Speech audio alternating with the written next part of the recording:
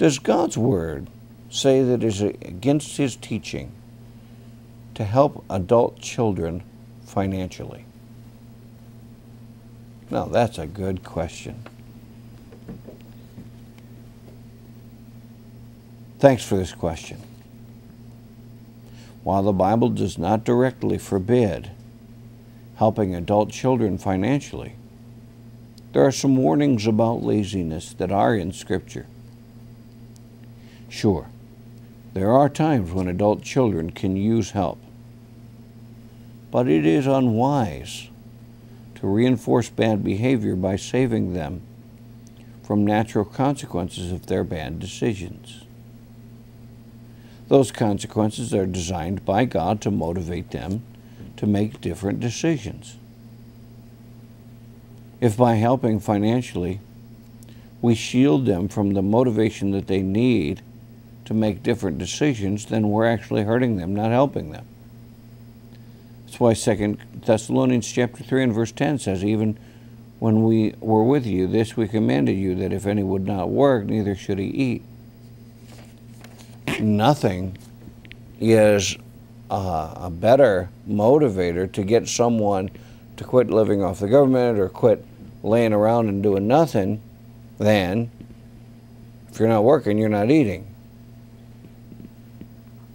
All of a sudden, guess what? He gets a sense of urgency. I'm hungry. Galatians chapter 6 and verse 7. Be not deceived. God is not mocked. Whatsoever man soweth, that shall he also reap. So, if,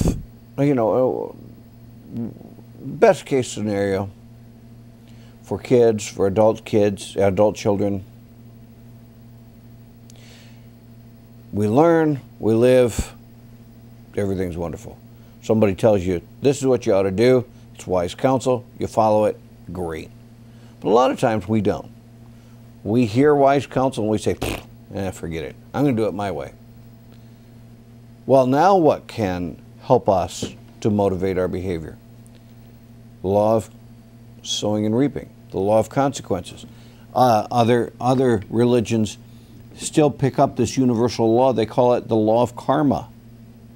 But it's the same law. You know what? There are consequences for your actions. If I do bad things happen. So as a parent trying to decide whether or not to help an adult child, are you shielding him or her from the consequences they need to change their behavior? Did they spend their rent money on booze? Well, if they did, then you shouldn't be paying their rent.